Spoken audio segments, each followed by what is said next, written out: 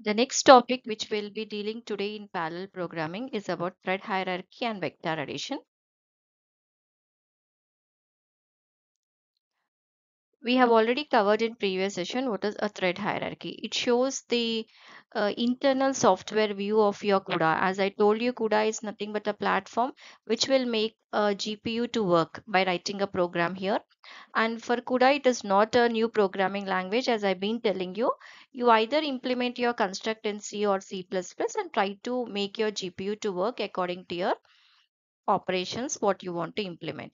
So from as we know, CPU is known as your host and device is known as your GPU.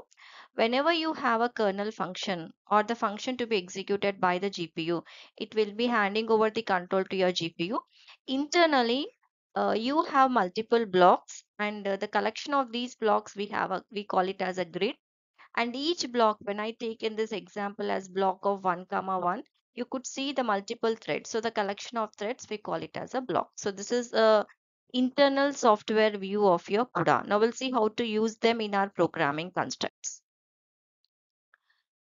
As we in the previous session, we have only seen a program where you can print a statement onto the monitor. You did not copy any data from the GPU to the CPU, nor you did not copy the result back into the GPU. It was only printing a statement onto the monitor. Now when you want the data to be passed between your CPU and your GPU, you need to first understand what is the CUDA processing flow, or you can call it as data processing in CUDA or processing flow on CUDA, anything. So initially, whatever you have a separate memory for your CPU and a memory for your GPU. And this is your GPU, which is known as a device, and you have your CPU, which is known as your host. So initially, the data from your CPU has to be copied into your GPU, and then the CPU will give an instruction to the GPU saying that you execute this operation.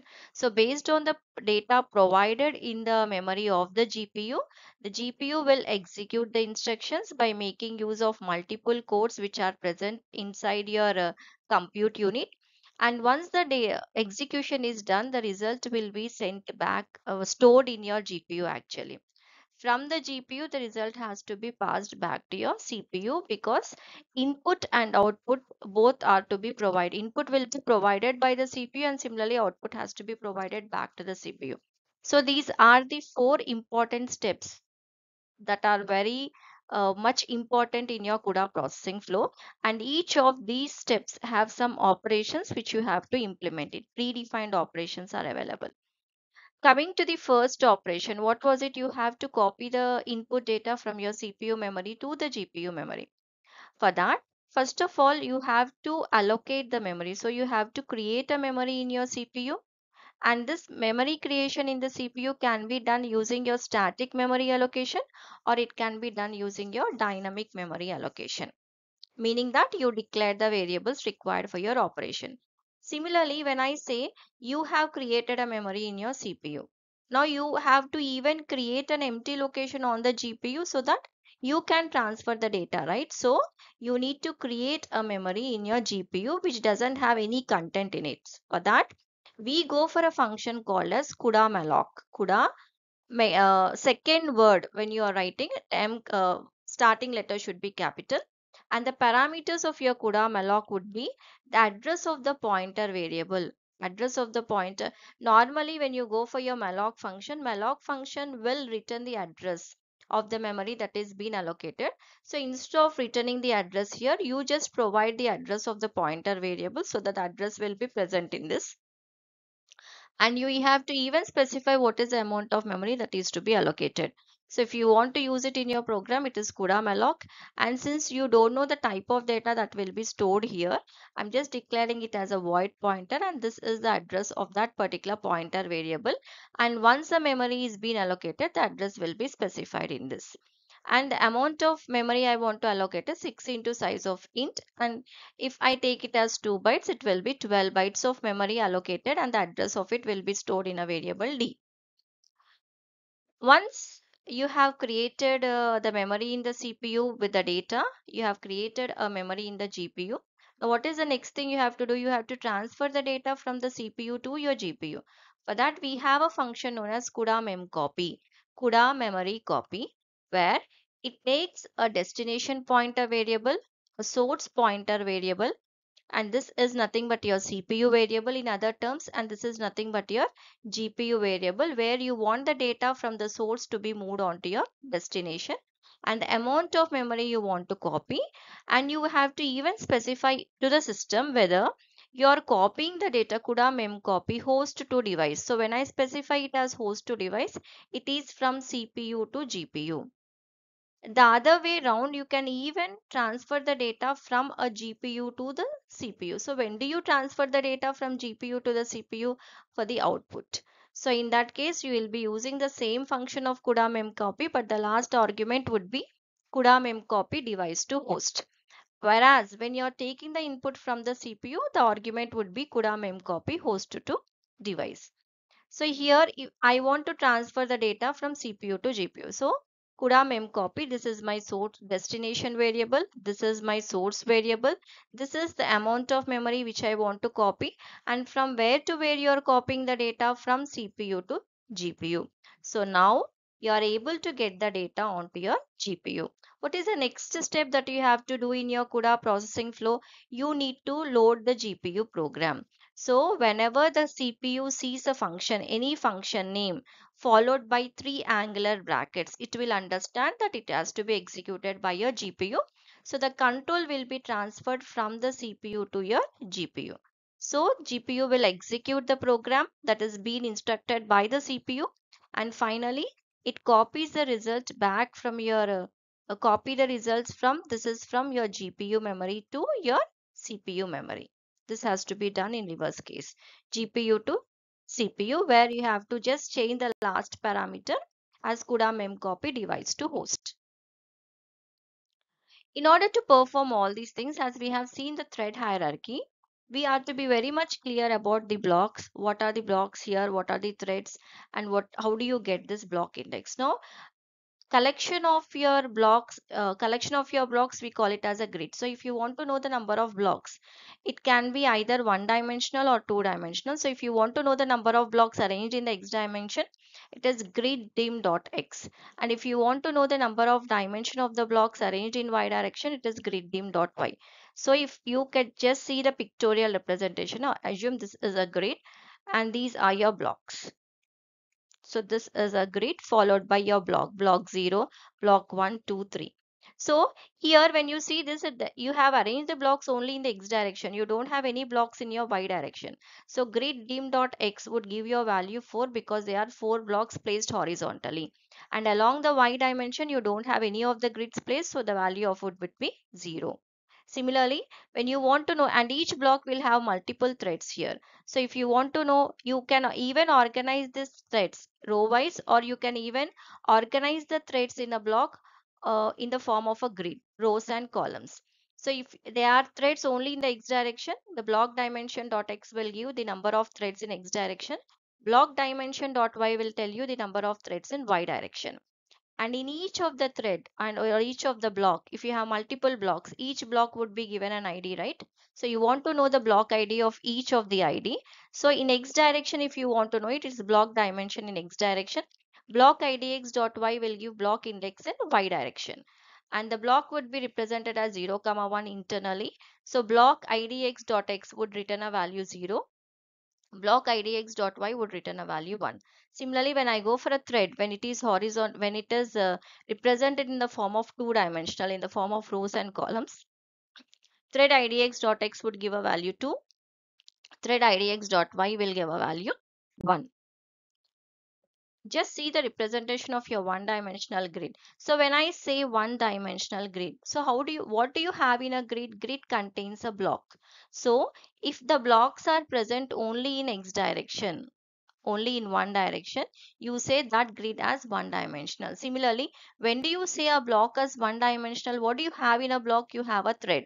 So if the threads are present only in x direction in one row, then you say it is one dimensional block. So you could see here this is a grid, and this grid has 4 blocks which are placed one after the other horizontally, and within the block, if I see, you have 3 threads of each block which are being arranged along the x-axis. So this is one dimensional grid and the one dimensional block, because all of them only are at the x-axis. You don't have anything on the y-axis. So when you just see block 0.0, block 1 comma 0 means all your y values, one is pertaining to your x-axis, the other is pertaining to your y. All y values are represented 0 because you don't have any blocks in your y direction, and this is block 0, id of your first block, block 1, block 2 and block 3. Internally in the block you have 3 threads. So 4 blocks multiplied with 3 threads, so you have 12 threads, and each of the threads should be given a unique ID. So that ID would be ranging from 0 to 11. Now we'll see how you get the actual calculation. So thread, it is 0. In block 0 it is represented as 0 comma 0, 1 comma 0, 2 comma 0, because y values are represented as 0 because it is only in one dimensional. Similarly, in block 1, the threads would be represented with the same representation as 0, 0, 1, 0 and 2, 0. If you want to know the thread ID here, it is block idx.x into block dimension dot x plus thread idx.x. So for thread 2, 0, thread 2, 0 would be this particular thread, thread 2, 0, which is present in block 1, 0. So I want to calculate the ID. And what is the ID you have to get? You have to get a value as 5. So in that place, block idx.x. What is block idx.x? 1, 0. So this is pertaining to x, this is pertaining to y. So thread block idx.x would be 1 into block dimension.x, dimension.x. So in x direction, how many threads you have in each block? 3. So multiplied with 3 plus 2 thread idx.x, thread idx.x, this is your thread value where it is x and this is y. So what it is your x value? 2. So when I substitute these values in the formula, you get a value 5, and this is a unique ID given to this particular thread. So if you want to use in your calculation, this would give you the ID of each and every thread. Now when we move on to one dimensional grid of two dimensional blocks here, so one dimensional grid means the blocks are arranged in the horizontal direction, and two dimensional blocks means when do you say a block as two dimensional? If the threads are being arranged in rows and columns. So if you could see the block, you have a thread, 2 rows and 3 columns. So this is two dimensional, and we have a specific formula for calculating the thread ID. Similarly, when you go for two dimensional grid of one dimensional block, so when I say two dimensional grid, blocks are arranged in the rows and columns. So you have two blocks, 2 rows and 2 columns. The blocks are being arranged. And when you say one dimensional block, you consider each block. So in the block, the threads are only in your x direction, so you call it as one dimensional. And we have a formulas for block ID as well as thread ID, and substituting them would be giving you the result. And two-dimensional grid of two-dimensional blocks, here blocks would be arranged in the form of a matrix. Similarly, what do you have in a block? Threads. So thread will also be in the form of a matrix. So this is your two-dimensional grid and two-dimensional blocks. So depending upon the application of your CUDA programming, we can either go for one-dimensional grid or two-dimensional grid. In one dimensional, you have a one-dimensional block, two-dimensional block. Similarly, in two-dimensional, we have one-dimensional block and a two-dimensional block. So these are the different representation of your hierarchy of the threads. Now, when we just see an example of a vector addition here, this is a simple example of a vector addition, and here I'm just taking a one-dimensional, right? A one-dimensional block. If you could see, this is a function definition. As you all know, you need to start your kernel function with two underscores, global, two underscore, void is your return type, and add is your function name, and it takes two parameters. Two vector addition is similar to that of your one dimensional array addition, where these two are your inputs and this is your output. Now here we are taking a thread ID, so this can be implemented using a single block. I can go for one block with multiple threads, or you can go for multiple blocks. So I have multiple blocks, 5 blocks, right? And each one has a thread here. So this can be implemented either in this way or this way. So this is multiple blocks. and this is a single block. So when I have a single block, I need to get only the thread ID. And when I have multiple blocks, since you have only one thread here, I need to get the ID of the blocks. So if you are going for one block, it is that you require a thread ID. And since it is present only in the row direction, you go for thread ID x dot x. And if you are going for multiple blocks and a thread is only one, you go for block ID x dot x. So this will give you an ID. So this calculation is very much important. And when you are performing your addition, you need not go for any looping statement. You need to just write f of id is equal to d is my input, e is my input, e of id plus d of id. So this would be repeated for the number of threads or the number of blocks. So when you actually see the main part of it, I'm just declaring my CPU variables a of phi and b of phi with the values installed. So you have your CPU memory with the values ready, with the input ready, in other terms. Whereas these three pointers are pertaining to your GPU variables. So GPU D is E and F.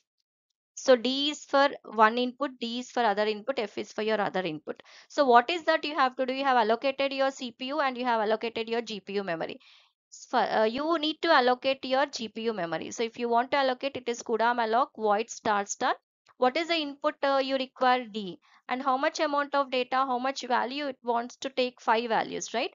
And what data type of it, size of it. So it goes for declaring. So you're just declaring a memory for D. Similarly, you will declare a memory for E and you declare a memory for F. So all these are pertaining to your GPU and the data is not present in any of the things. The data is present in the CPU variables a comma b. So what is the next thing you have to do? You have to transfer the data from a to d and you have to transfer the data from b to e.